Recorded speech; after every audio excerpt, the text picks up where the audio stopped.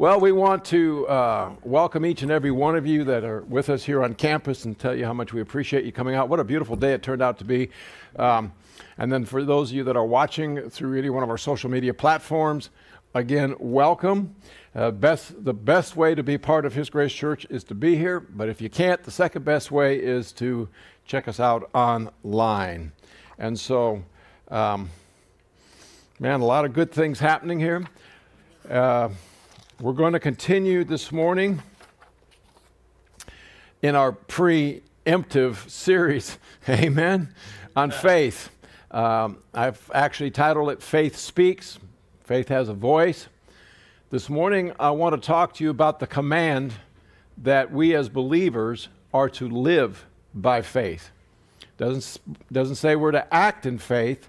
Doesn't say that, we're to use our faith. It says we are to live faith.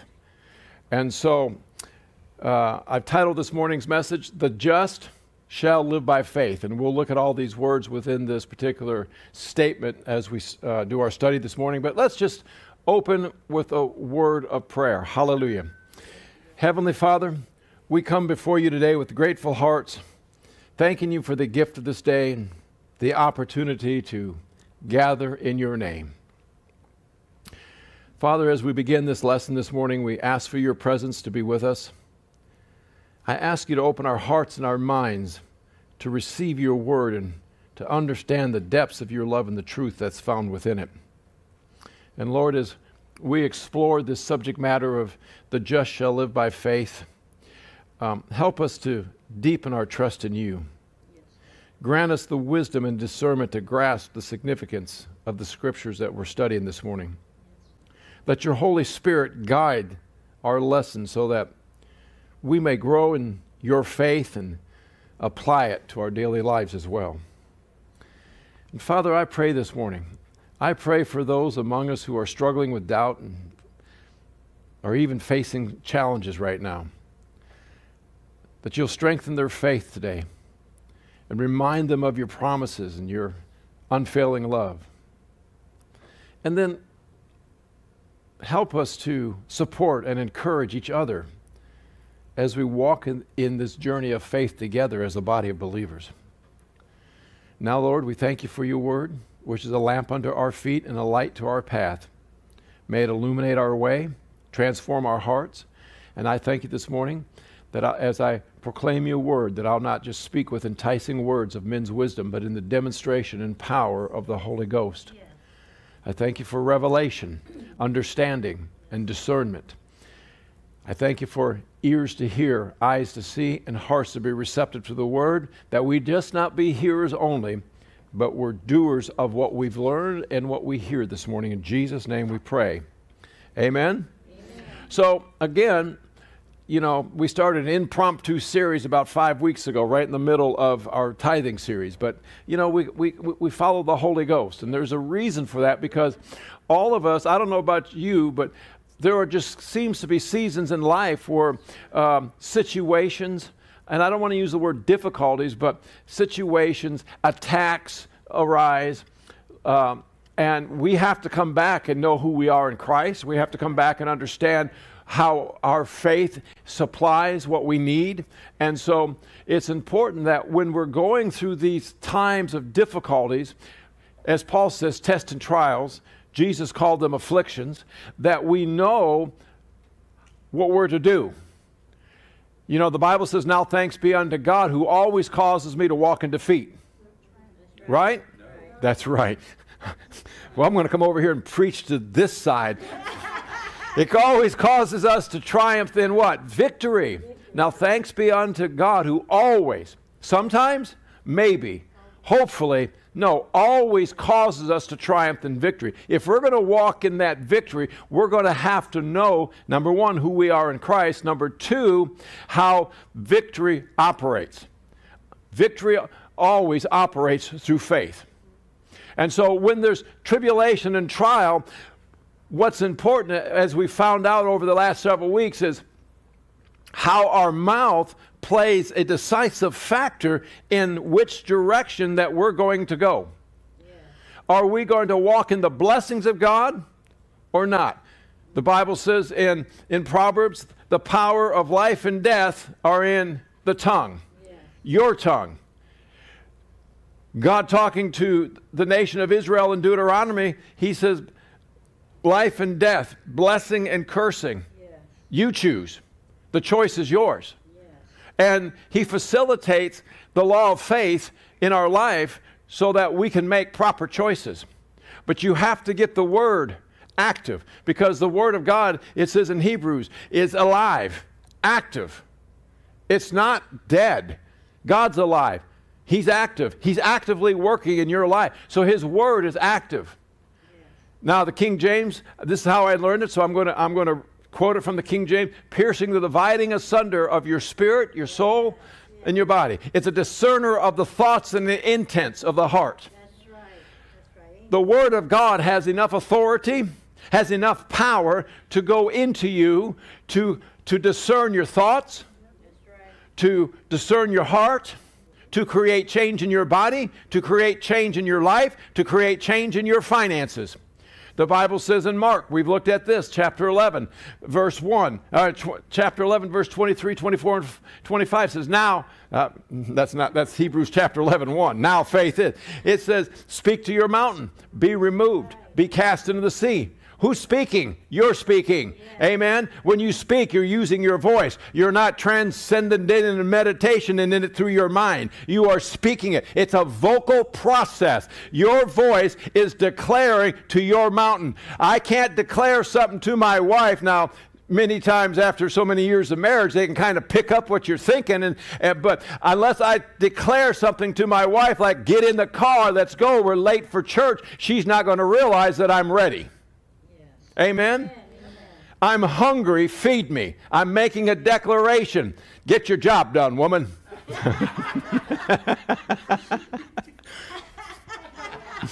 But you see, the point is, I am declaring something. Unless I speak to my wife, she's not going to have comprehension of the need or what I'm asking of her. It's the same as it's true with the Word of God. You're declaring the Word of God. I'm declaring. The Bible says, I believe it's in Galatians, that we are to call those things that be not as though they already existed. I'm speaking to things that don't exist, causing them to come into the reality of the real. That's what faith is, according to Hebrews chapter verse. I'm so far ahead of my shelf, my mouth's got to catch up. Hebrews chapter 11, verse 1 says, now faith is. Hallelujah. Is what? It is the substance, the substructure of those things you're hoping for. Hope is the happy expectation of something good to come. And I tell you, something good to come is every one of my bills paid off, my cars are paid off, my house is paid off. Hallelujah. I have excess money in my checkbook. When I look at it, I'm not having to go to Peter to see if Paul can get paid. That's right. Amen. Whatsoever things I desire when I pray, believe that I have them. And Jesus said I would have them. So faith is the substructure, the substance of the things that I'm hoping for. And how I bring those from the realities of the unseen into the seen is through calling them into existence. Now, I have animals. I've had dogs most of my life. Sometimes when we're out on the ranch, the dogs would disappear. They'd get out in the field. I couldn't see them. You ever had maybe you let your dog out or your cat out, and well, I've never called my cat. It's never come. It comes when it wants to come. But my dog, on the other hand, it's pretty obedient. I don't know much about horses. They just follow me around. Food. Oh, look, the food god is here. Food monkeys. And so, anyways, I got off track. So faith then is the substructure. So when I can't see that dog and I need it to come, what do? I call it by name. And it's out in the field somewhere, but when it hears my voice, number one, it recognizes my voice. Now, you can call my dog all you want. It ain't coming. I'll tell you that because it doesn't recognize your voice. Your faith recognizes your voice. Your mountains recognize your voice. Amen? And so as I call that dog and I tell it to come, that dog comes. I have trained it to come. And so I can't see it, but I know when I call that dog, it's coming. How do I know that? Well, I have trust. It's been proven to me time and time again that when I call her, she'll come. Faith works the same way. When you speak it out, now I'm not saying the dog, now my dog's name is Sophie, you know that. Oh, Sophie, please come. Well, Sophie, come on, Sophie, please, don't make me come get you. What do I say? Sophie, come. Yes. Right. See, now that's a command of authority. Sophie, sit. Hallelujah. I'm calling him in. You keep calling. Yes, amen. Keep calling. He may just come someday. And so, you see, sometimes when we speak our faith, we're talking to it like we're hoping it's going to, Sophie, would you come here, please? I'm hoping you'll just come. I'm hoping you'll just do what I ask you to do. No, I'm commanding. It's an order. Come, now, sit, roll over, eat, whatever. Hallelujah. And so we have to speak with that same authority and expectancy as I do with my dog. I know it's a loose illustration, but it's the same way. A lot of us are just hoping that when we speak, all right, body, if you want to be healed, please, pain be gone. Oh, okay, it's maybe tomorrow. But that's not the way it works. When faith speaks, it's a declaration of authority. And when you speak under the authority of the name of the Lord Jesus, the Bible tells us of things in heaven, of things in earth, and things beneath the earth must or shall bow its knee. When Jesus spoke to the fig tree in Mark chapter 11, he didn't say, golly, I hope tomorrow when I come by, you'll obey my command. He spoke with authority. He said, from this day forward, you will never eat, no man shall ever eat of the fruit of your tree again. What's he doing? He's speaking to a tree. Yes. As I told you last week, if you and I went to the tree and start talking to a tree, we'd be on YouTube. Yeah. What about when he spoke to the storm in the boat? And then he turns and to his disciples said, man, oh, ye of little faith. He didn't say you didn't have any faith, but if you have the faith the size of the grain of a mustard seed, you can say to this mountain, be removed and be cast in the sea. It doesn't. He's showing us it don't take a lot of faith to move a mountain. Right. Amen. Because the mustard seed in the agricultural industry is one of the smallest seeds you possibly can have, except I guess a lettuce seed. Man, those are really small. Right? But what he's saying is, if you have just a little faith, you can still move a mountain. But how are we adhering to moving our mountain? Are we kind of begging with it? It's like with our kids when they were young. Oh, eat your peas, please. No, that ain't going to work. Come on. Airplane mode. Right? Is that what we're trying to do with our faith? Or, now when the kids get older, you just say, sit down and eat.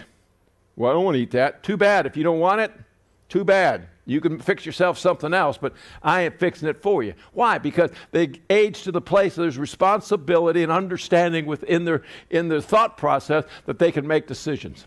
Right. You have to make a decision that no matter what, faith is the ultimate resource that God has given you to receive the promises. And when you apply your faith, just a small amount of faith, you can move a mountain. So the just shall live by faith.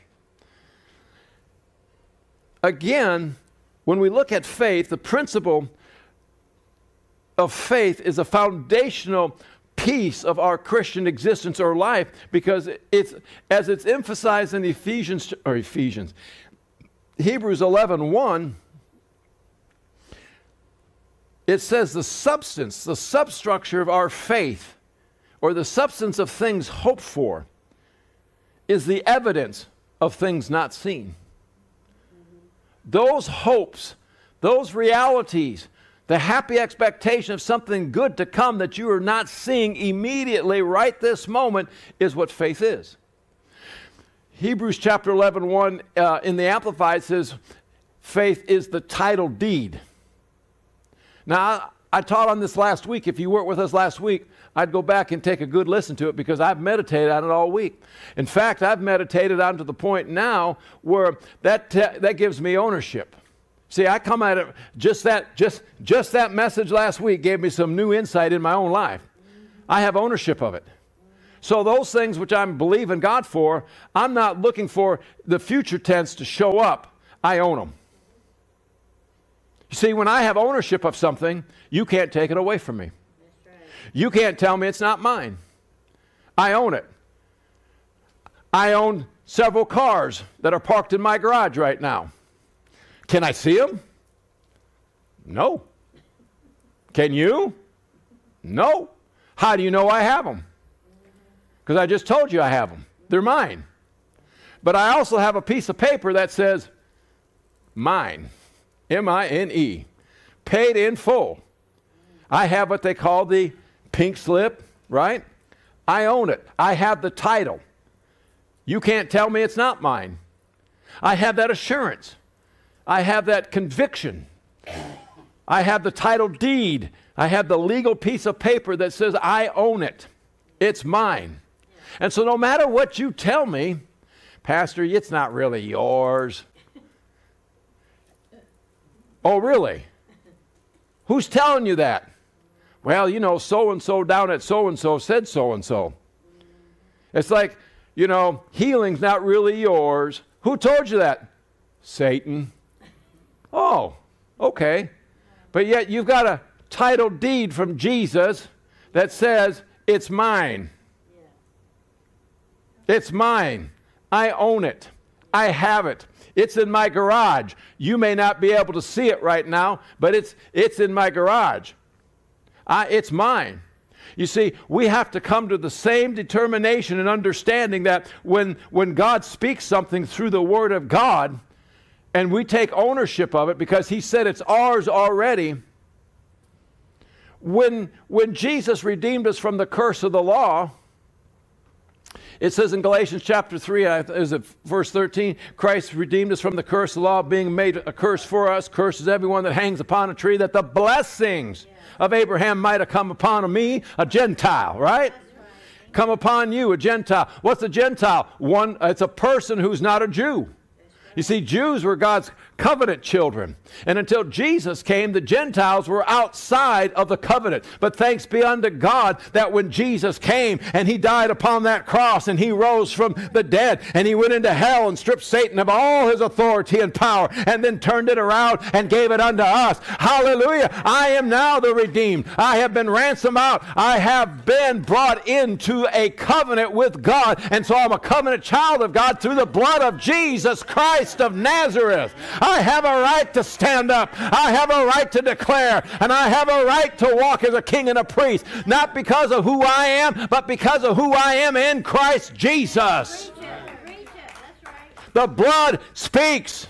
It has power to redeem. It has power to wash sin away. It has power to make anew. It has power to restore and to bring to life those things that were dead in your life.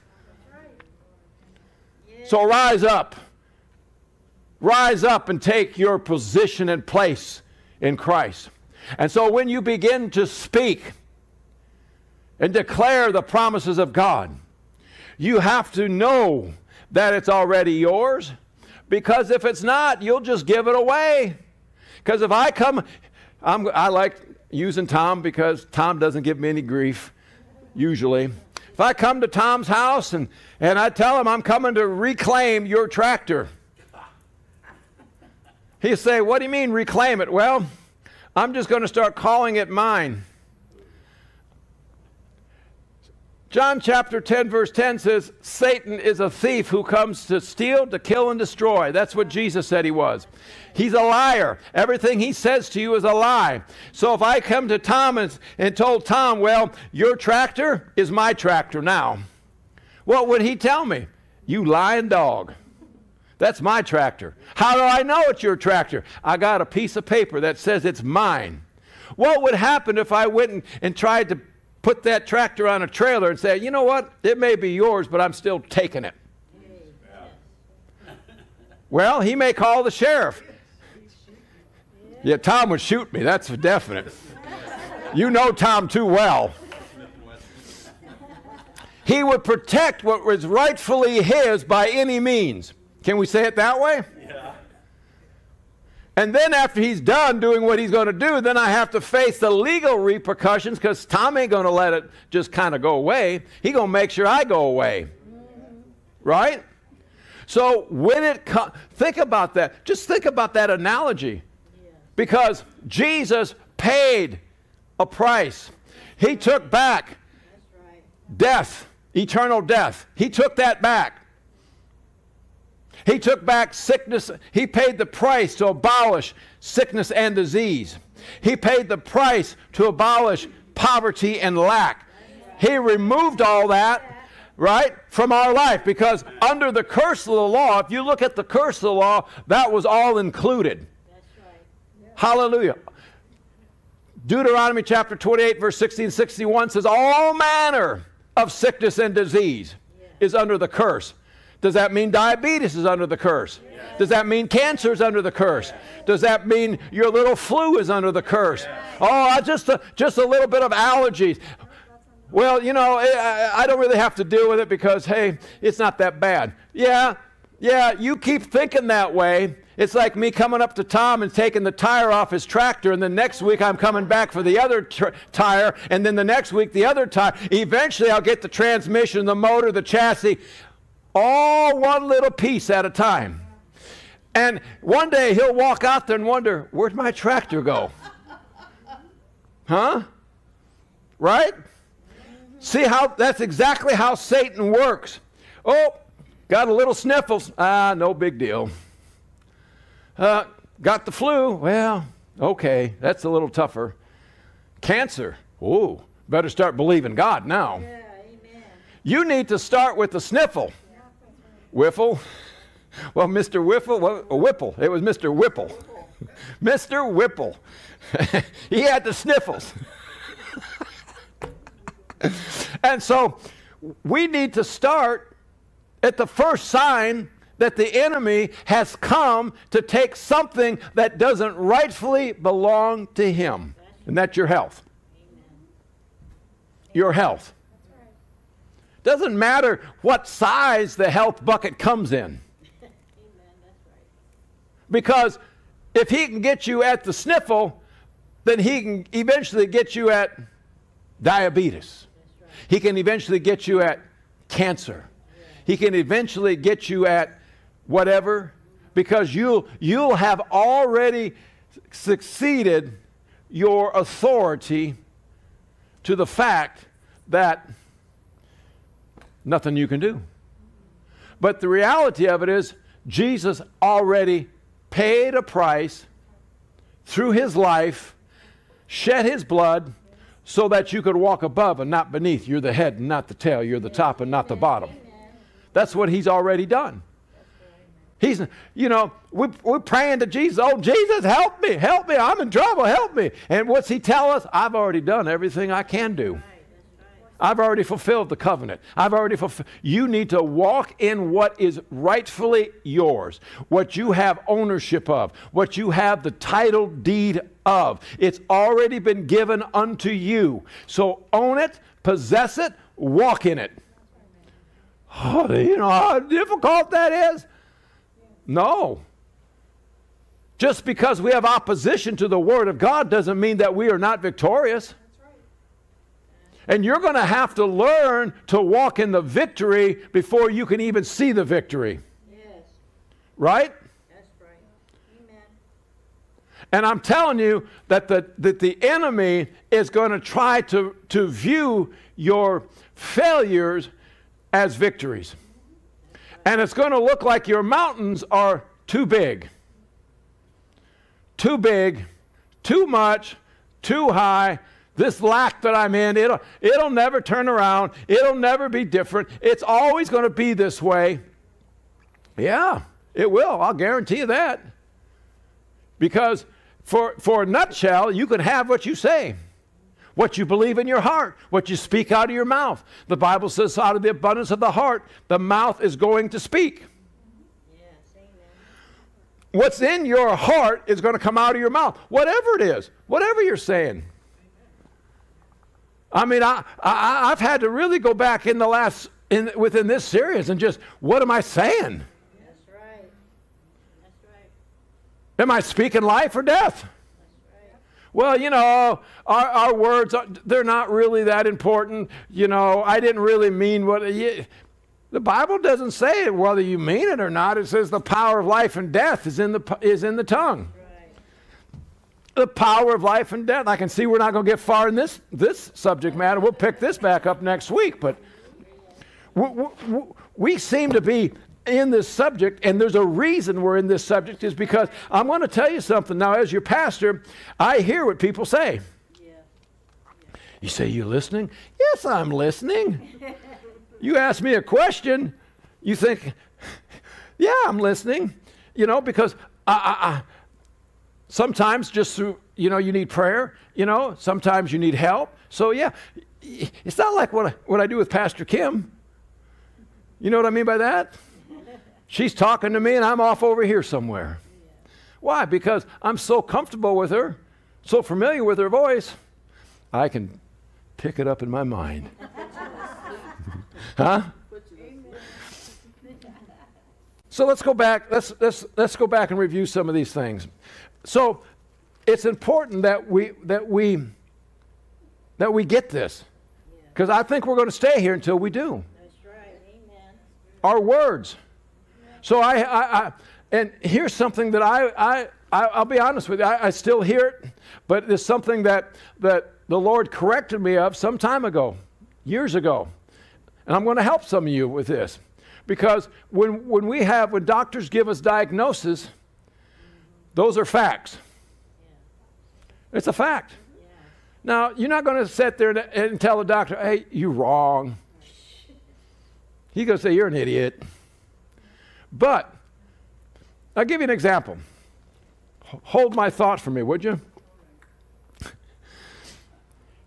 Back at the turn of the century, seems like a long time ago, doesn't it? 22 years, 24 years.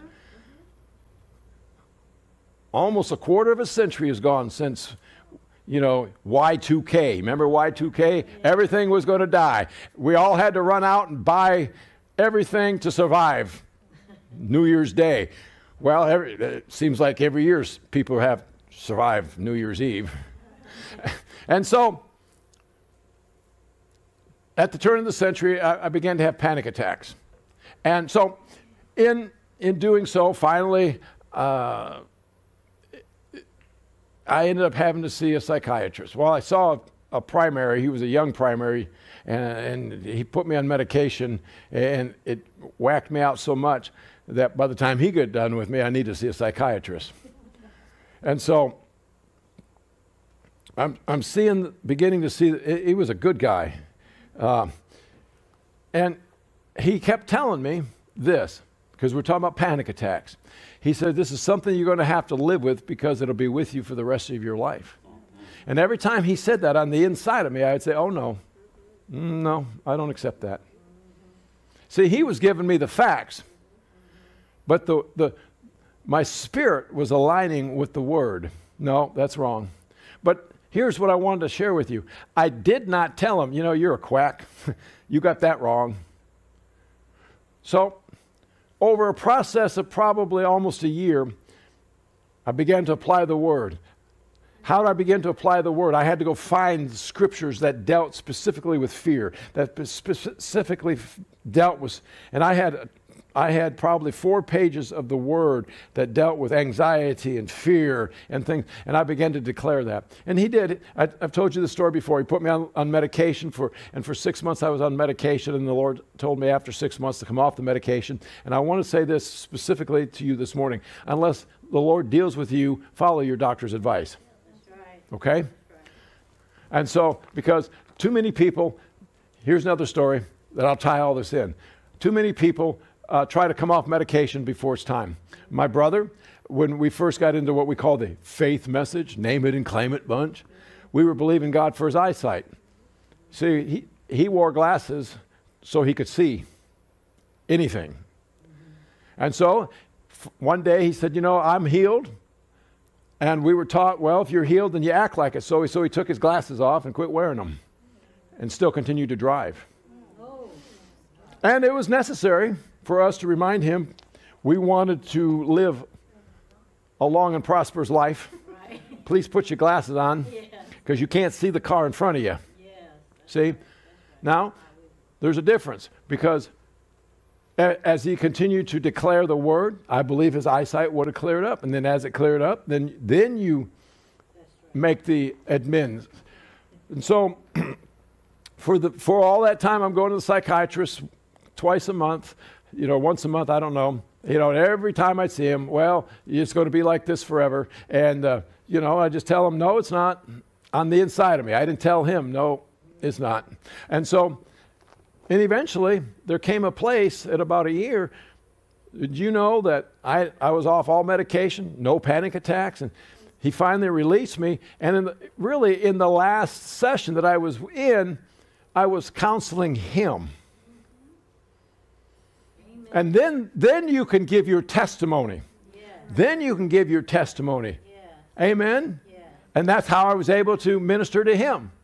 When I had my heart issues and my heart was beating irregularly, I didn't go to the specialist and tell him he was wrong. I just continued to apply the Word of God until the manifestation of what I was declaring, speaking into existence, came into existence. Amen. And then he wanted to know what I did. Well, there's the door. But I didn't go in there and tell him your prognosis of my heart is wrong when it's doing all this stuff. But you have to sometimes keep your mouth silent with the medical professionals until the proof's in the pudding, because they're scientists. And then you can tell them, because the evidence is there that what shouldn't be working is now working. And so faith comes by hearing, and hearing the Word of God. So we come back to them. We are snared with the words of our mouth, and we are taken captive with the words of our mouth. That's Proverbs chapter 6. Proverbs chapter 6. Again, when we speak, it's like with the dog.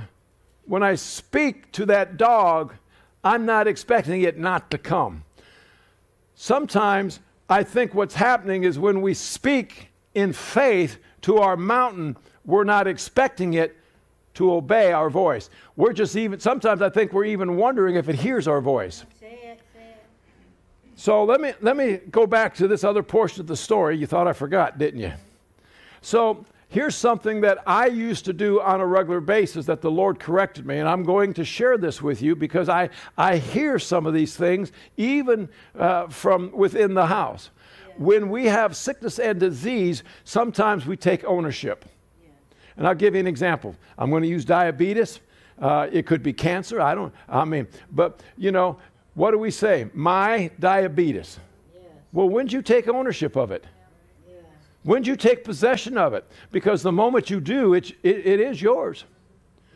Jesus can't take something away from you that you've already declared that you have legal possession of. And so, when we talk about these things, and this is how the Lord helped me, I have circumstances that are in my body that are contrary to the Word of God. That's a fact. But that's not the truth. You say, would you just lie? I says, no, the truth is what the Word of God says. And the facts always have to line up with the truth. And so if the facts and the truth are out of alignment, then you're going to have to begin to declare the truth until the facts realign. It's just that simple. And it will realign. That's why business and corporations do it all the time. They call it a realignment. Hallelujah. They're moving resources around. They're realigning resources to meet the need. The Word of God is going to realign the resources in your, if we're talking about health, in your physical body to meet the need of what you're declaring. So if you're declaring that, that my pancreas produces the proper amount of insulin, that my kidneys and my liver function, then as you declare that, and you speak to your glucose levels, and that they're in normal, healthy ranges at all times. As you declare that, you got to expect that. You can't say it and not believe it. That's a double-minded man, and the Bible says a double-minded man is unstable in all his ways. Unstable. Doesn't have a foundation. We'd say it like this: don't have a leg to stand on. Amen. And so when you call, how many of you have a phone? Just out of curiosity, anybody in here have a cell phone? Anybody don't have a cell phone? When you dial in a number, you're making a call. You want to get up here and preach this? What are you expecting? You're expecting the person you're calling to answer. Not their voicemail. Right. Hi, this is Faith. Please leave a message, and when I have time, I'll get back to you on your healing. Right? No.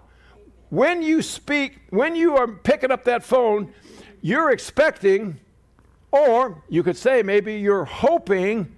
You might start out in hope, like sometimes I'll call Pastor Mark, I hope that he's going to pick up that phone, and then he does. And it becomes, now faith is. I'm hoping to talk to Pastor Mark, the happy expectation of something good to come. So I dialed his number. And when he actually picks up, now faith is. The substance of my hope. Does that make sense? Yes. My hope was that I can get to talk to Pastor Mark, but the moment he picks it up, my hope becomes a reality. Sometimes I have to use other alternative methods. My hope is that I can get a hold of Pastor Sandy to get a hold of Pastor Mark. Amen? Because sometimes Pastor Mark's phone is somewhere.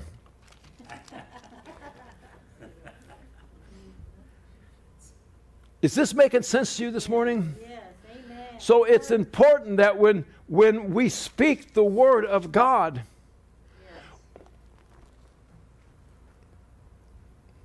we have trust and confidence.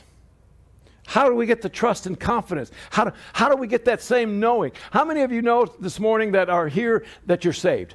You're born again? Yes. A couple of you. Good. The rest of you, we're going to pray for you right after service. How many of you have that knowing? Just that knowing. Nobody can tell you that, hey, heaven's not real.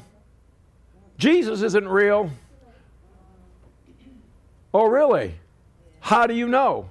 I know that I know because the Bible says that same Spirit that raised Jesus Christ from the dead, when I accepted Him, He came to live on the inside of me to bear witness of that fact. I have a knowing. My knower knows. Hallelujah. You have to come to the same place with your faith and what you're trusting God that you know that it's yours. As I told you earlier with Tom, I bet he knows that tractor's his. Right? What? Oh, he knows that tractor's his. How does he know? Well, he has the title deed. Right. He has ownership of it. I can't convince him that I could gaslight him a little bit, but I can't convince him that tractor's not his.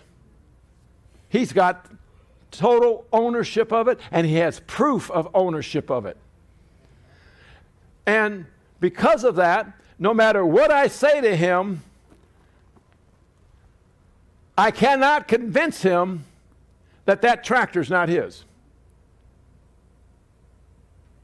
Why is it when we come over into the realm of faith, we allow Satan to convince us that the promises of God, which are yes and amen, and rightfully belong to us, aren't for us today? That's right.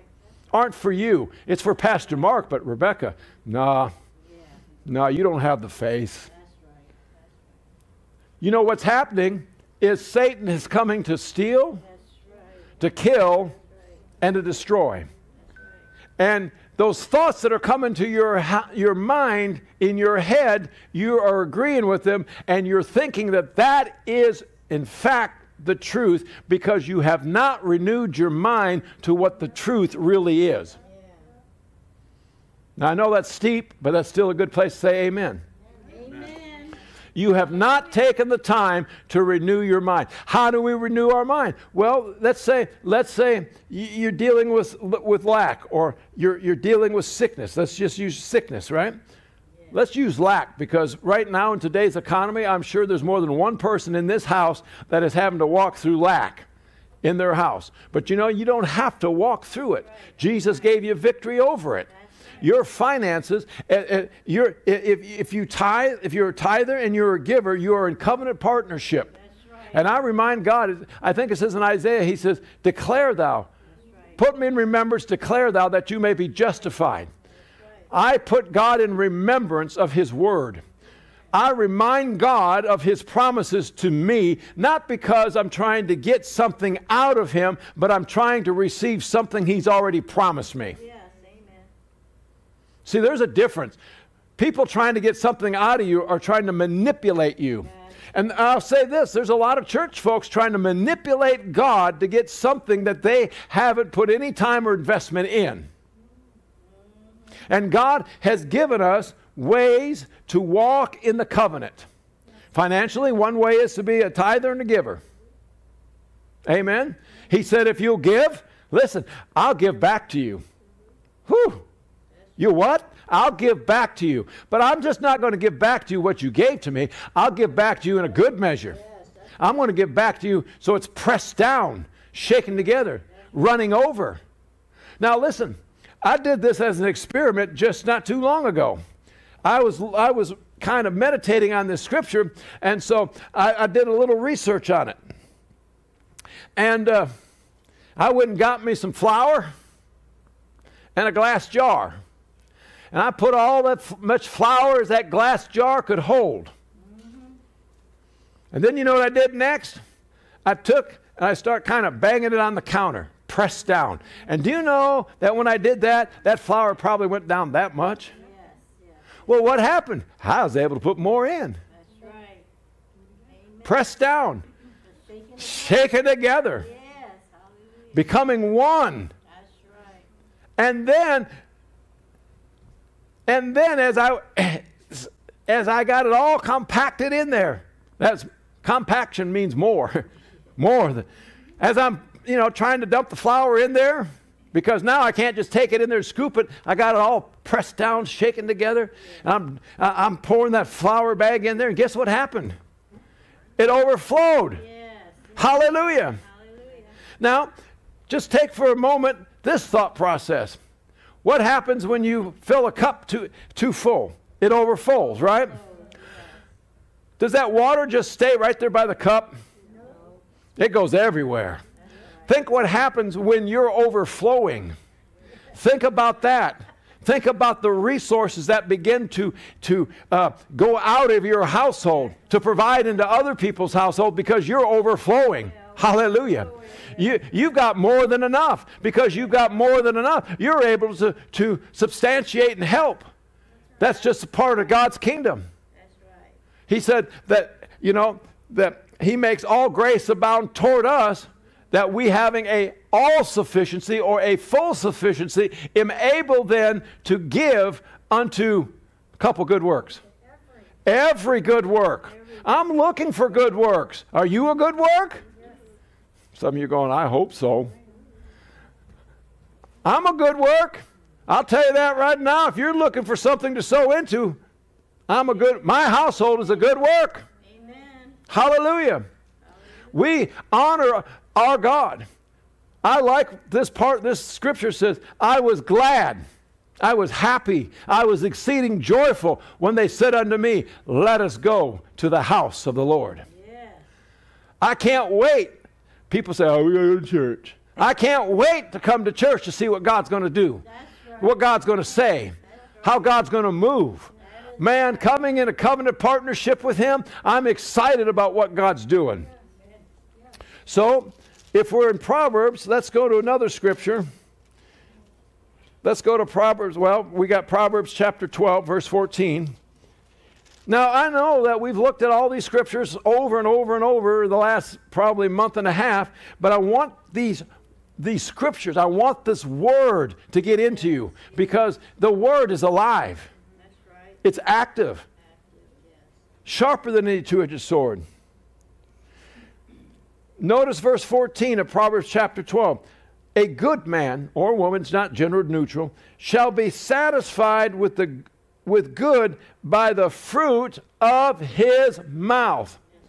If you're not satisfied right now with your life, check your mouth. Well, that'd be a good title for a sermon. Check your mouth. I'll bet that gets some. It's like saying, shut up. You put that out on the internet, everybody will, hey, what's he talking about? So check your mouth, right? Because you'll be satisfied. What? Put it in check. Yeah, write me a check. I like that. Put it in check. Put your mouth in check. In other words, check what you're saying. You can't be just saying all kinds of little. And let me just meddle here. Can I meddle for a moment? Now I know we all have different genres of music styles we like. I do. And I know music moves the soul. But be careful what you are singing the lyrics to. Yes. Yes. You ever notice a lot of the songs from the 70s, 80s, and 90s? I'm crazy for you.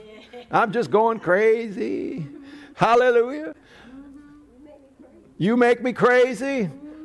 Well, Pastor, yeah, but those words don't have any power. Oh, really? Oh, really? A good man shall be satisfied by good fruit. I'll give you an example of craziness. Now, I'm not looking at anybody, trust me. My grandmother, as long as I can remember, she would, now, you have to understand there's different diagnoses like ADHD that, the brain just works differently, right? And like with ADHD, one of the things that we've learned is that in your frontal cortex is where your short-term memory is operational. Sometimes it don't work just right, right? And so it gives the effect that there's a deficient in your memory, which is not true. It's just instead of it working as the butler, it's working as, I don't know, it's not working. And so the way ADHD people work is they work out of building memory through emotions. Okay? Good emotions, bad emotions. That's how they, like with me, how I remember names, I have to tie you to somebody. Yeah. So, like with Tom, I tied him to my friend Tom. He was easy, Tom. Right? On some of you, I'm not even going to tell you what I tie you to. But that's how I remember names. I make it a point. I make it a point to tie it to something that builds a memory. And so my grandmother, I think, this was back, now you got to remember, this is back before all this science was available, because they do scans on people with ADHD, PTSD, and the brain scans now show that there's deficiencies. They can see that there's abnormalities. That doesn't mean that that's God ordained, all right? It doesn't mean that it can't be changed. It just means that you now know that there's a starting point. And so, but my grandmother, I believe maybe she had a little ADHD because she was always stumbling over names. There was 5, 6, 7 of us grandkids. And, now if you're the oldest, she started on top and worked all her way down until she got to your name. And every time she would do that, because let's say she wanted to call me, and she might say Frank, George, Harry, John. Oh, Mike. Okay. And she, I'm just losing my mind. Oh, boy.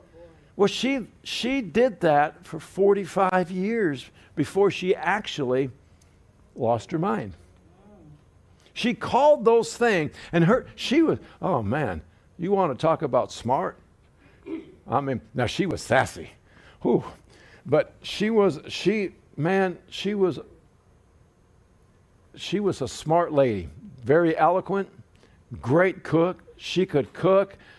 Back then the ladies knew how to bake and cook. I mean, they did everything from scratch. It wasn't like, let's go to the store and see what we can get. And so but over the years, she kept declaring that until it became a reality. And so the latter part of her life, the last 5 years of her life, she just couldn't remember anything and had to be put in a home. So we have to be careful. Can we declare things into existence? Yeah. Yeah. Going back to Mark chapter 11, it says, whatsoever things you desire when you pray. That's not what and let me just go there. Because, I think, let's go to Mark chapter 11. Nettie, I know you're working on it, but I just wanted to let you know where I'm going. I think what happens is we quote the scripture so often because we know it. I know it. I quote it every day. I live in it. I mean, but I think sometimes we just need to see it. Yes. And we need to put ourselves in remembrance of it.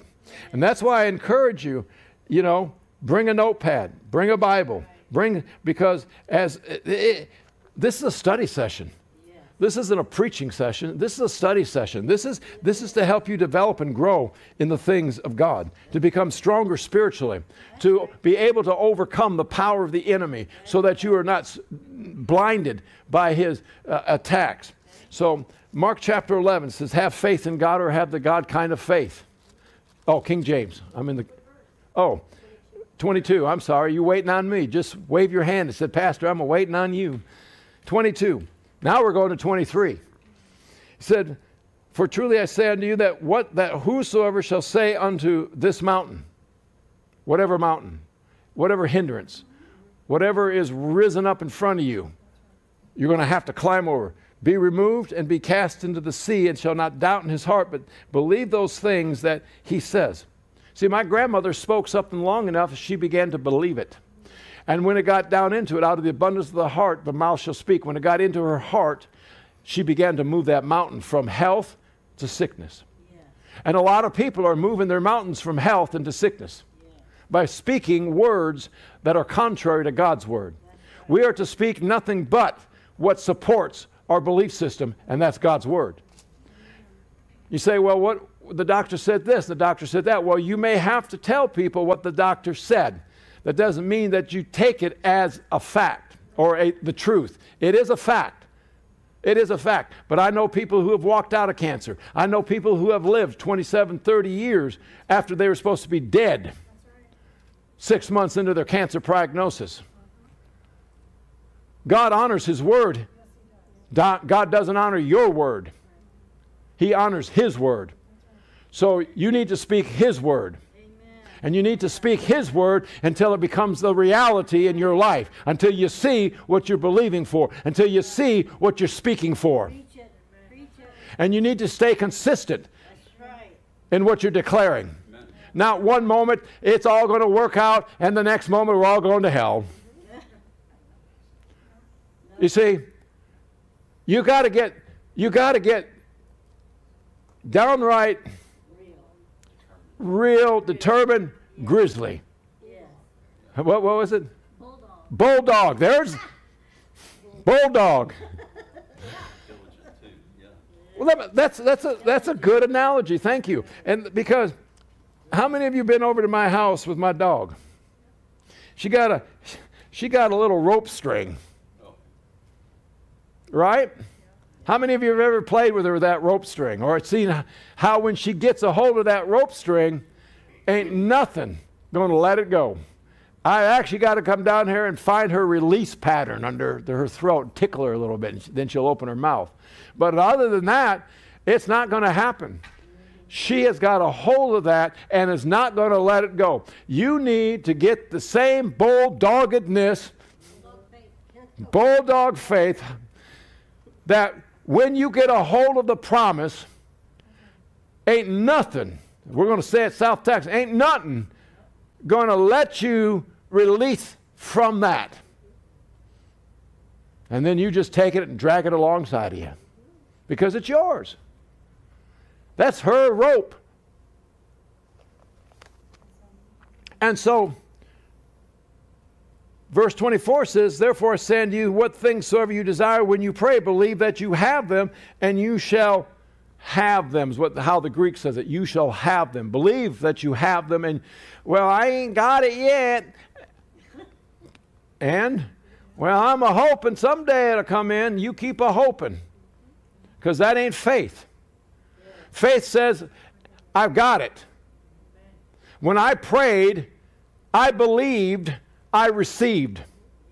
Doesn't matter if I have the reality of it in my hand or not. I have ownership of it because it is mine, because Jesus already gave it to me, and because He already gave it to me, I'm going to act like it's already mine even before I see or I have physical possession of it. You say, that's kind of like mind science. No, that's the faith. That's the Word of God. Flossie says this all the time, and she probably got it from somebody else, but it's still true. We need to act like the Word of God is true. And too many of us are acting like the Word of God might work for us. Might, hopefully. If we just jangle God's chain just the right way, put the right amount of quarters in the jukebox, we'll get the right faith confession and song to come out, and God will just magnificently supply for our need. God's already supplied for every need that you already have, will have. Psalms chapter 23 verse 1 says, the Lord is my shepherd, and I shall not be in want. Jesus came, and He didn't just come for Himself, He came for us. He came to bring us into covenant with the Father. Covenant, let me put it to you in legal terms. He came and brought us into a contract with God. That's right. That's right. That contract cannot be broken. It is signed, sealed, and delivered. Do you know that even in today's society, that if you break contracts, there's penalties? Yeah. And depending on how much that contract is broken, depending on how much penalty you get. Right. If I were to break the lease, did you know that I'm still liable? Oh, yeah. That's right. Just because we're not in the building, I'm still liable for the amount that's owed. Because I'm in contract. Right. So you could break your portion of the contract, but God can't break His. He's liable. He's liable. And even if you're unfaithful in your portion of the contract, He'll still honor His side. It's a covenant relationship. It's a contract. And so when Jesus came and provided a way of escape for us from eternal separation, sickness and disease, lack and poverty, He gave us the ability to enter into a contract with Him that says, I will take care of you, I will provide you, I will honor my word if you do your part. Yeah. He says, I will watch over my word to perform it. Right. But if you're not sowing His word out over your life, He's got nothing to watch over to perform. If all you're doing is talking about how hard it is, how bad it is, how you don't have anything, how, I can't get my bills paid, my boss is this, my job is that, and you're talking lack and doubt and unbelief, sickness and disease, you're going to live in that arena for a long time. Yeah. But when you begin to realign, there's that word, that realign your mouth with your heart with God's word, you're going to see a difference. You're going to walk in greater degrees of victory, because He's not having to perform a miracle to get you out of trouble. You know, a miracle is a one-time event that only meets the need. Specific need. And I'll give you an example. There's been a couple times we've needed financial miracles, and I'll just use this. Let's say I needed $50. Well, there's a couple times that we had a bill that come due that we didn't have money. And I mean, so we're believing God, and let's say it was just $50. So somebody hands me a $50 bill. And that's exactly what my need is, right? And I always ask the Lord, now, how hard would it have been? Now, don't look at me in this tone of voice. How hard would it have been to just add another $10 to that? Right. Instead of just meeting the need, give me a little extra. Right. All right? We've all been there. But the miracle is only to meet the need. The blessings, though, is a lifestyle of overabundance, above and beyond. God didn't call us to live in the miraculous. He called us to walk and live in the blessings. And when we walk in the blessings, it acts like a miraculous aspect of our life. Yes. Good word. Good word. I've just kind of gotten back to something I heard Jerry Savelle say a while back ago. You know, not only our words are important, but they frame our world. Yes. Our world. And so I'm going back. I used to declare this every day. And now the favor of God rests upon me, that when I walk out of the door, something good's going to happen. Because God's favor. I'm highly favored of God. I'm favored in the city. I'm favored in the field. I'm favored when I come. I'm favored when I go. His favor. I tell you, I can't tell you how many times His favor has got me a front row parking spot. Amen. That's right. Say, it's hot out here, Lord. I don't want to park. I mean, I go to H-E-B and by the house, and there's never any parking spots. They're all, I mean, you got to park like 5 miles from the store, and it's hot. That's right. Then you got to walk across that hot asphalt. And I'm going in there. Thank you, Lord. Yes. Thank you, Lord. I'm parking right up front. I can't tell you how many times just in the last couple of weeks, at the last moment, somebody's backing out of a front row seat. That's right. Amen. Favor of God. You see, God's favor will work in other areas. It'll work at your work. It'll work at your business. It'll work to get you raises and promotions, bonuses and benefits. Yeah. Hallelujah. It'll open doors that no man can open because God's working on your behalf. But you need to declare it. You need to frame your world. You need to speak it. You need to walk in it. You need to act like it's already yours. Instead of hoping that God will do something in the future when He's already done it in the past. That's right. Amen. Your blessings are past tense. Yes.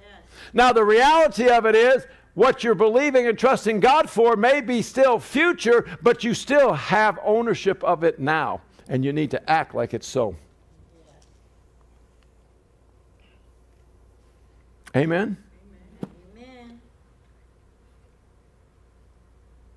You need to frame your world. Which leads us back to my, let me just go ahead and teach this sermon now. I'm going to wrap this up with Hebrews chapter 10, verse 38, and we'll pick back up next week. The just shall live by faith. God's not asking us, well, would you please live by faith? He's commanding us to live by faith. Because if anyone draws back, it says, my soul will have no pleasure in them. To live by faith is not an option if you're going to live in success in the kingdom of God. Right. It's not an option. But we have gotten so off base and allowed society to dictate how we're going to speak, what we're going to believe, what we're going to declare, that when it comes to the Word of God, I'm telling you that we don't put any emphasis on the importance of speaking the Word anymore. Declaring the Word. The Word ought to be first and foremost that comes out of your mouth in the times of tribulation and trials. The Word ought to be first and foremost when the devil says, hey, you're never going to get healed of this. It may take some time, but you know what? The greater one's living on the inside of me. And anything that you hear in your head that is contrary to the Word of God is not coming from God. It's coming from Satan himself. In the Bible, Jesus called him a liar and the chief liar of all liars. Anytime Satan opens his mouth, he's a lying to you. That's right. Anytime any circumstance rises that is contrary to the Word of God, it's a lie. Yes. And you need to speak to that lie. You can't just let it sit idle, because he's bringing an accusation against you. He's bringing an accusation against God. He's bringing an accusation against your faith. And if you allow it to sit idle, you allow it to begin to fester on the inside of you. You know, the other day I went and picked some prickly pears for Pastor Kim, because she wants to make some prickly pear whatever. And I don't know if you know this, but these little cactuses have stuff on them. And some of them are just... they're not, you know, the big ones, you know, well, you know to stay away from them. But they got these little fine, I mean, you can hardly see them. And I got a couple in my skin. You know what they did? They just sit there, and they festered. And I mean, I got the light up there. I go, no, you know, and you can't even see them, and I'm trying to dig them out. But as long as they were there, for as small as they were there, they festered and they hurt.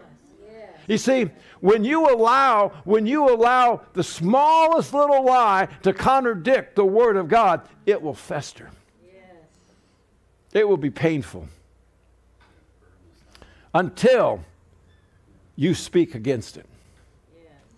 And if you're not careful, then those little lies, those little thoughts will take root. And when they take root, the Bible says that eventually they'll bring you into captivity. That's why it's important we watch what we say. Now, I don't mean to be, and I don't like it when people are my word police. Oh, Pastor, you know, I can't believe you said that. Well, let the Lord correct me.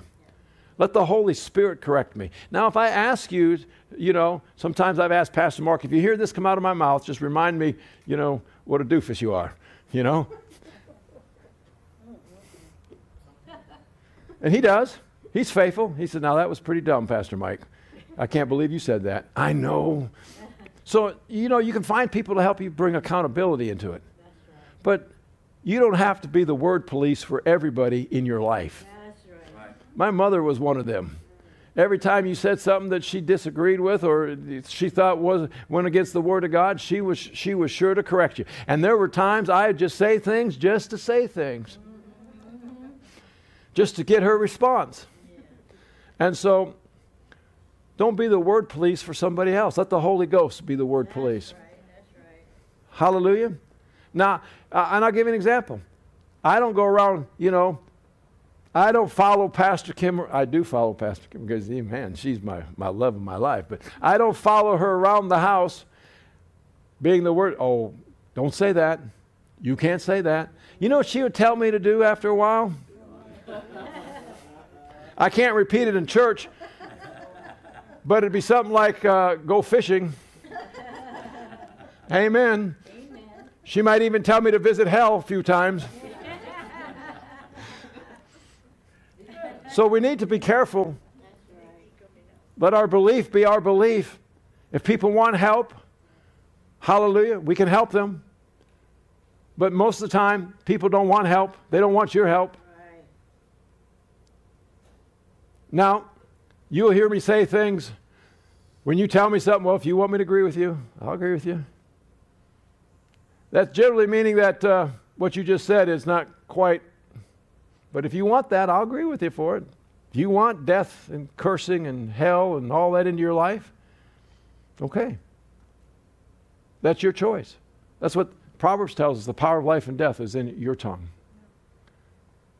So take ownership of what God's already given you. Yes, amen. His promises are not no and maybe. His promises are yes and amen. Yes, and amen. Get them in your heart. Get them in your mouth. Get them in your mind so that you begin to change the course of your life through the Word of God.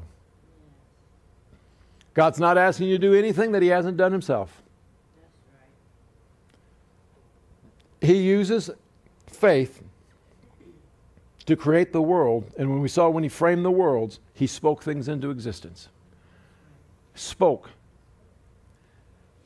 I'll tell you right now, some of you have spoken some things into existence, and you're living in what you've spoken into existence, and you don't lack it.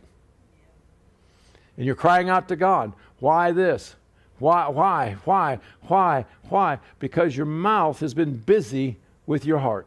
Yes, that's right. And you believe what you've been saying, and you've said it so often, you've framed something that isn't supposed to exist in your life, but you've called it into existence.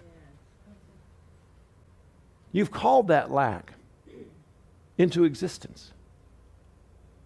I don't care if you have a job or you don't have a job, you have a career or you don't have a career, you're retired or not.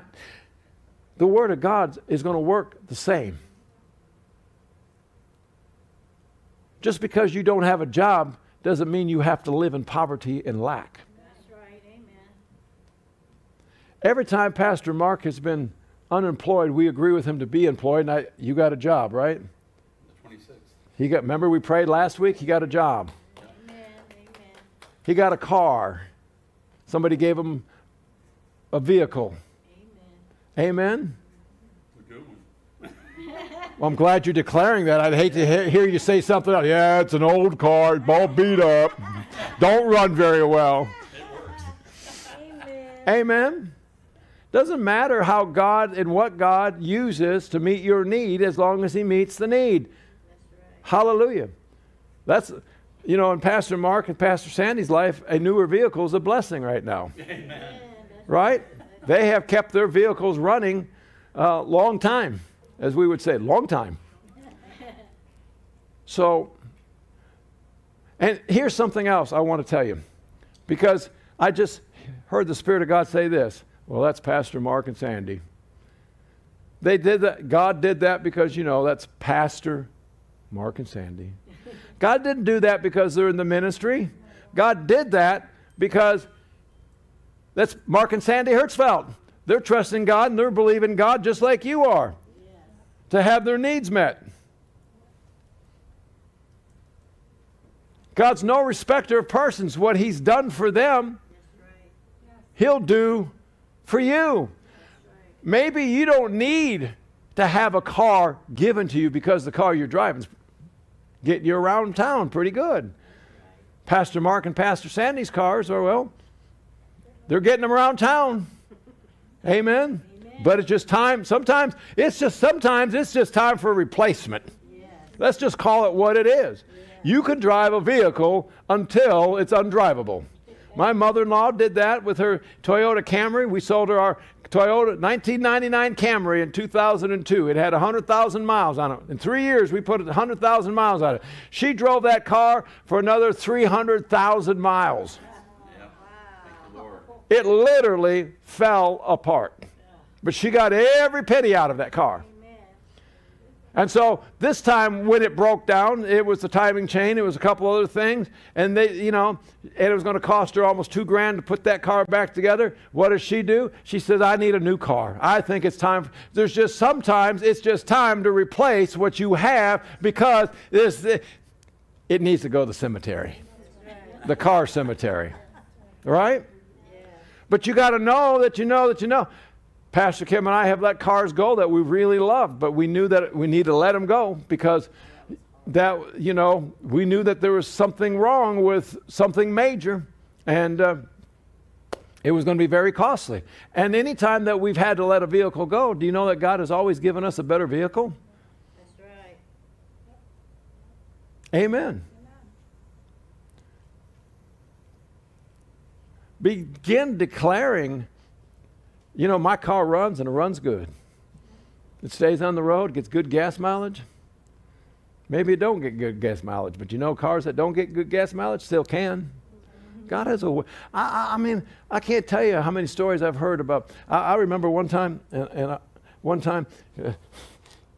know this has probably never happened to you married men, but one time I got in a vehicle and it was like, and I always look, but it was below the E.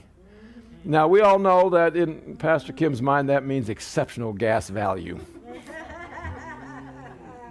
And when it gets in the red, we were out of gas, and we were out in the country. Had to believe God. Trust God. And that you're in trouble when it says miles to empty, 0. But you see, that's where you got to know that we made it to the gas station. God will sustain you when you're running on empty. He will sustain you. Hallelujah. When you're running on empty, He will sustain you. But you know, if I'm always running on empty, that's not sustainability.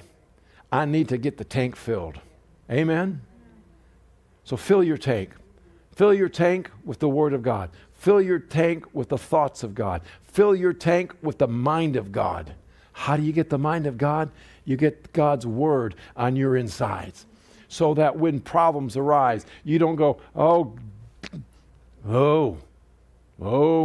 my goodness. What are we going to do now? I tell you, a couple months ago, when I tripped over that wheelbarrow, I guarantee you, I mean, if you would have seen my leg, you would have for sure thought it was broken in several places. I had a goose egg that was about that big. I was out on the ranch by myself. Now you want to think about, okay, nobody there. Anxiety wanted to come in. Fear wanted to come in. I looked down at my leg and I said, uh-oh. But you know, when I tripped over that and I fell, as I'm going, stop. As I'm going over, I'm calling out on the name of Jesus. And then when I looked down and I saw my leg, I said, the Bible says that He'll keep my bones from being broken. That's right. And yet you looked at my leg. I mean, it was swollen. I got home. The goose egg was gone. But you know, I don't know if you've ever broken a foot. You know, it turns black and blue like 50 shades of gray. And my leg from here down was, there wasn't one piece of white meat left. And every time I looked at that, I thought, I better go get x-rays. I better go get x-rays. And on the inside of me, I just, nope. And Pastor Kim says, man, you better go get x-rays. I said, nope, I just have that. And I had to call those things that be not. And it's just been recently since that I've been able to put my boots back on. And when I put my legs together, one doesn't look like a chicken foot and the other one looks like a pig foot. But you see, what came out of my mouth was the Word of God. And every time I looked down, fear wanted to grip me. And I had to speak the Word. Maybe you're looking at your checkbook, and every time you look at your checkbook right now, fear wants to grip you. It wants to grip you. But I want you to know that if you'll continue to speak to that checkbook, and you'll continue to call it full, it'll eventually line up with the Word of God. Because God promises that He'll take care of you. God promises that He'll supply every need according to His riches and glory by Christ Jesus. You're going to have to act like you already own a full checkbook. And I'm not talking about going out and doing stupid stuff like, hey, let's go bounce 100 checks. I got another faith check here. Woohoo! Yeah. But you continue, and God will give you increase. Right. God will give you raises, promotions, bonuses, benefits. I tell you, He'll open doors that are just miraculous because, you know, He's God? No, because you're standing on His Word and He'll watch over His Word to perform it. Yeah. He'll watch over His Word to perform it. He'll watch over His Word to perform it. I have a full supply. Yeah. I'm not running on empty. I mean, my bills are paid and paid on time. Hallelujah. My cars are paid and paid on time. Yeah. Maybe that's your faith confession right now. Yeah. But stay with it. Yeah. Don't give up. Don't quit. Don't buy into the lie and watch what you say. Oh, it's not working. I don't have it. I don't see it. You don't have to see it. Faith owns it. I don't have to see every car in my garage, but I know they're there. I don't have to go out in the garage and wonder, I wonder if my car's there because I want to drive it. It's there. How do I know it's there? Unless Pastor Kim is driving it, I parked it there. I have a key. You don't have a key. I have a key. Allows me entrance and exit. God has given you the keys to the kingdom. You can come and go as you please. Hallelujah. It's already yours. You've got the key. It's in your garage.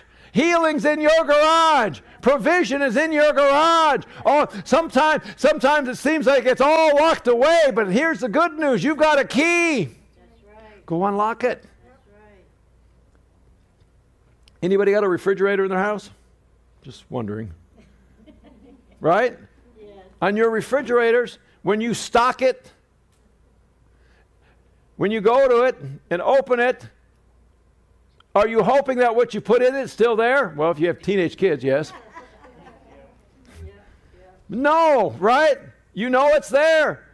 You go to the pantry and get what you need. If you're going to bake something, you get everything, the provision to bake what you need. God has already provided everything you need. It's in the pantry. All you got to do is go get it. Sometimes how I go get it, I say, Pastor Kim, will you bring me such and such?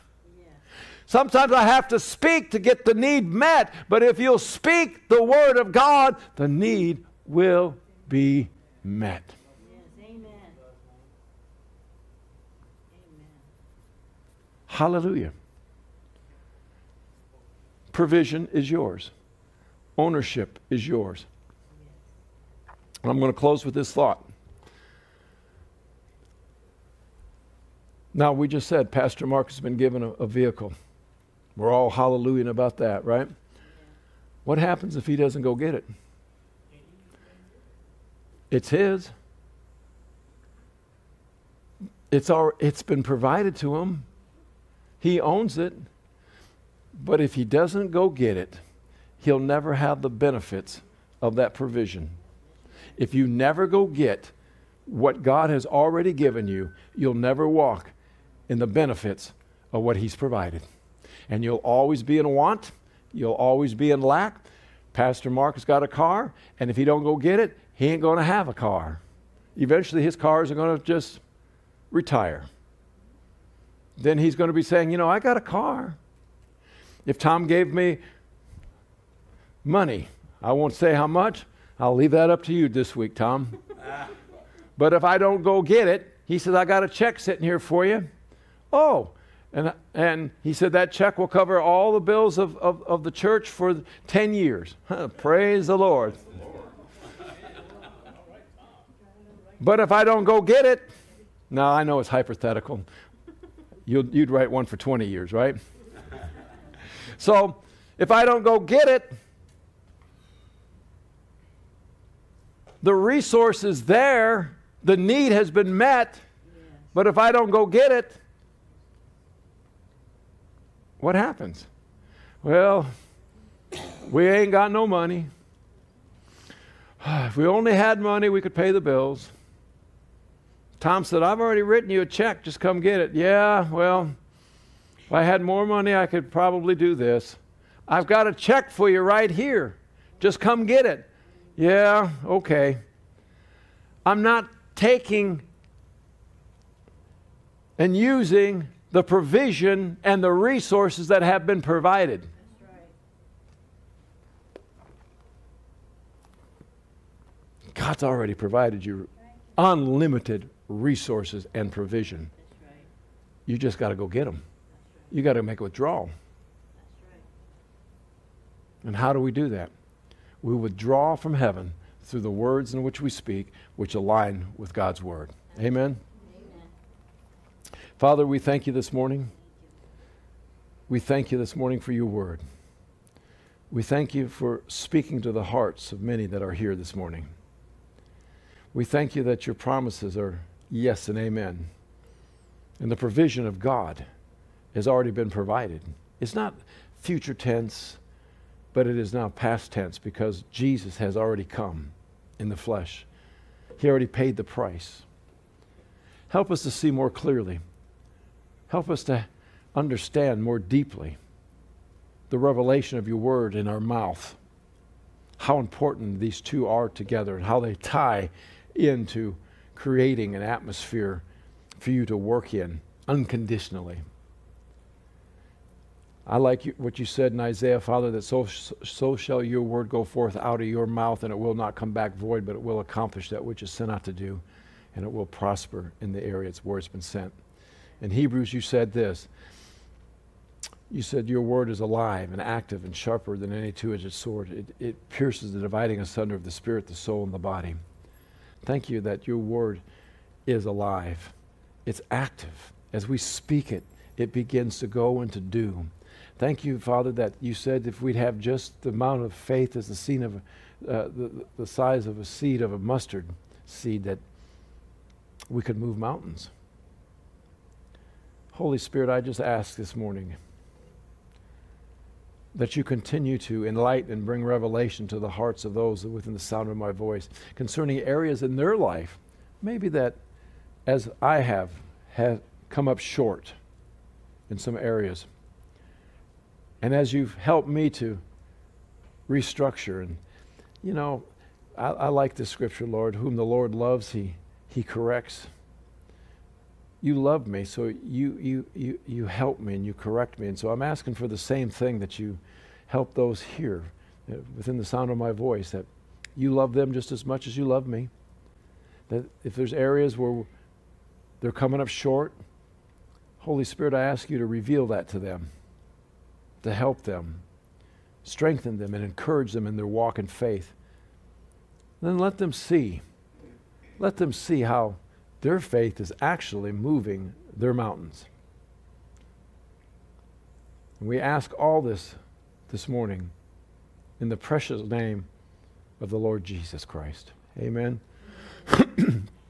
Maybe this morning, I know everybody that's in the house and because of that, I know that each person has accepted Jesus as a personal Lord and Savior, but maybe you're watching this morning through any one of our social media platforms, and number one, maybe you've never heard a message like this. The importance of our words, the importance of faith. The Bible says in Romans chapter 10, verses 9 and 10, that if we'll openly declare with our mouth, again it comes back to declaration or confession, if we'll openly declare with our mouth the Lord Jesus and believe in our heart that God raised him from the dead, we will be saved. We will be made whole. So we see the attributes or the law of faith in operation, declaration and believing in our heart. And by doing that, we move over into salvation. Salvation is being removed from the kingdom of darkness, translated into the kingdom of his dear Son. The Bible says, behold, all things become new. Internally, you see, man is a triune being, spirit, soul, and body. So even the spirit becomes new. The soul and the body are the same as you ever have. But when we accept Jesus Christ, God removes a dead, lifeless spirit out of us that is separated from him and puts in a new spirit that's alive unto him eternally. When we die, when we draw our last breath upon the face of the earth, we are eternally going somewhere. We're an eternal being. We're our spirit, we're a soul, and then we're a body. So eternally, we're going to depart this physical, temporal body, and we're going to go somewhere. The choice becomes yours. God gives us a choice. He gives us a free will to choose him because we want to be part of his kingdom and because we love him. He's not a dictator. He's not a commander that just says, you will serve me or else. That's not our God. That's not love. And God is love. If you've never accepted Jesus Christ, your personal Lord and Savior this morning, I want to give you that opportunity right now to become part of his family, become part of the family of love. For when we do that, our life takes on a different meaning. We're eternally separated from the kingdom of darkness and we're moved into the kingdom of life. And so when we draw our last breath in, we're not separated from God. We are part of the family of God, which allows us entrance into heaven. Without Jesus, and the Bible says in John 14:16 that no man can come to the Father, Jesus said this, except through me. Without Jesus, we are eternally separated from the Father, which equals eternal death or eternal damnation. And because we are eternally separated, we are not allowed into the presence of God because of the sin nature that we have. Sin can't stand in the presence of God. But Jesus came and he provided a way for us so that we could be sin-free through Jesus Christ. Through Jesus Christ. And so he removed our sin. You know, there's an old story that, or old song that says, I'm just a sinner saved by grace. Yes, I was a sinner, and yes, I was saved by grace. And though I may sin from time to time, God doesn't see me as a sinner. He now sees me as the righteousness of God in Christ Jesus. I'm in right standing. My sin has been washed away. I am cleansed by the blood of the Lamb, and I've made anew. This morning, if you've never accepted Jesus as your personal Lord and Savior, pray this prayer with me right now. Father, in the name of Jesus, I ask you, forgive me of all my sins. Jesus, I ask you to come into my heart and become Lord of my life. I openly declare what I believe in my heart, that you were raised from the dead. From this moment forward, I'm born again, I'm on my way to heaven, and I'm a new creation in Christ Jesus. If you prayed that prayer for the very first time, Pastor Kim and I would like to welcome you into the kingdom of heaven. I know that something wonderful and special and spectacular is happening to you right now. You may not understand it, but that's Jesus introducing himself to you. I'm going to encourage you to do two things. Number one, find yourself a good Bible-believing church. If you're in the San Antonio area, we believe His Grace Church is such a place. We're a smaller body of believers, or as they used to say on Cheers, where everybody can know your name. It's a good place to come get hooked up. Man, our whole emphasis is on teaching and training you and developing people to grow and mature in the things of God. And so not only are we a community of believers, but we do a lot of things socially together as well. We hang out. We're like a family. And everybody just hangs out and we do things together. We have social events. So if you're looking for a socialization aspect of a church, man, you can't ask for more. You have the spiritual and the social. So come be a part of what we're doing. Come check us out here at His Grace Church, 6995 Alamo Downs Parkway. The other thing I encourage you to do is check out our website at www.hgc.church or hgcchurch.com. Under digital resources, you're going to find a plethora of learning material, but I want to draw your attention to the very first one on that page, and that's going to be the new birth. Pastor Kim and I put that together. It's about 10 videos, 5 to 7 minutes per video. It's a very short series. It wasn't designed for any real in-depth teaching, but just to give you a executive level synopsis of what's occurred this morning in your life. So check it out, and then come be a part of what we're doing here at His Grace Church. Amen. Pastor Sandy has got prayer Tuesday morning from 7 to 8 p.m.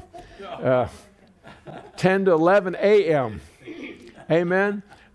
You know, a church that prays together stays together. Yeah. And so I encourage you, come be a part of corporate prayer. If you don't know really how to pray, this is a good place to come, because the way we learned to pray is we went to prayer school and we prayed with our spiritual father. And it's a good place to come learn, to grow, develop in a manner of praying with the Holy Spirit, in conjunction with the Holy Spirit. Because, you know, He has things He wants to do in the earth, in the church, in the nations, and He needs, you know, I think it was Howard Carter said that God can do nothing except by prayer first. And so we encourage you to come and be a part of prayer. And man, we're seeing great things because of the faithfulness of prayer here at the house as well. So then again, Saturday we have our social gathering at the house. Begins at 11:30. If you're not familiar where we're located, send us a text, email, and it's going to be a brisket and all kinds of other good stuff. So that's Saturday beginning at 11:30 a.m. And then if you haven't already, check out our social media platforms. Subscribe to us, follow us, like us. We're on Facebook. We post on X, which is formerly Twitter. We have our own YouTube channel, and we are also on Rumble. So, man, do what it does. Check us out, follow us, like us, heart us. Man, I want to thank all of our YouTube subscribers because I know it doesn't sound big, but we're at 99. We need one more to make 100. So like us, subscribe to our channel.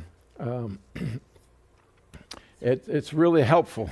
Hallelujah. So, and we've grown all of our social media organically. So we're not paying people to have names placed. It's all word of mouth. So check us out. Come be a part of what we're doing here at His Grace Church. Hallelujah.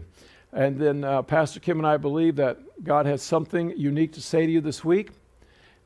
And that is, come check out Amplify. Forgot about Amplify. 7 p.m. every Thursday night. We're turning up the heat with practical teaching for everyday living. We hear it, we see it, and then we live in the Word of God. And we're going to continue teaching on how to live a good life, how to live that life that God has promised you financially. Amen? So Pastor Kim and I believe that God has something good and unique to say to you this week, and our hope is that you feel His love stronger today than ever before. Man, thanks for being part of this broadcast. Thanks for everybody who came out this morning to support the work of the ministry. And you know, I'm Pastor Michael Pilmore, just in case you don't know who I am, and you're watching His Grace Church, which is the destination for divine visitation. I'll see you right back here Thursday night for Amplify.